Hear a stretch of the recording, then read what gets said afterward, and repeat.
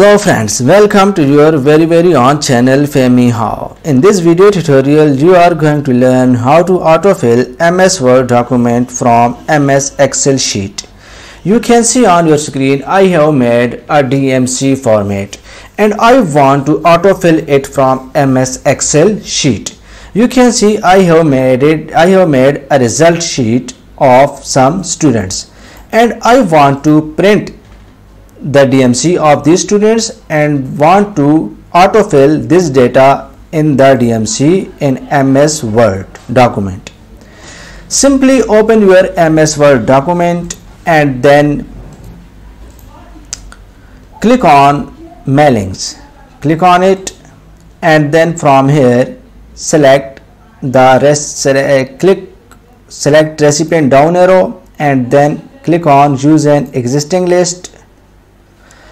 From here, a box will appear in which you have to select a folder in which you have kept your Excel sheet. Click on folder and select your sheet. Click open. Click OK.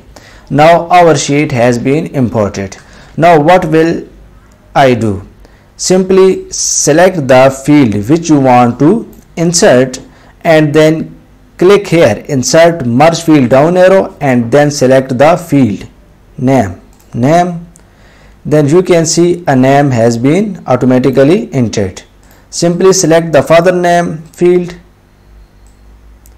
and again click on insert merge field down arrow and select father name. You can see father name has been inserted.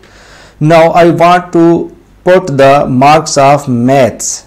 Simply click here in the box in front of math and again click here and math.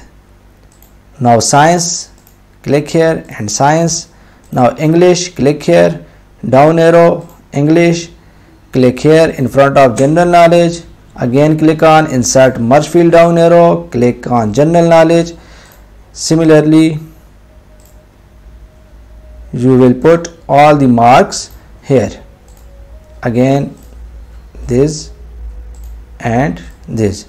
You can see all the marks has been auto filled from the MS Excel sheet. It is the DMC of one student. Now if I want the DMC of other student, I will simply click on this next arrow. You can see the DMC of Matthews has automatically been inserted.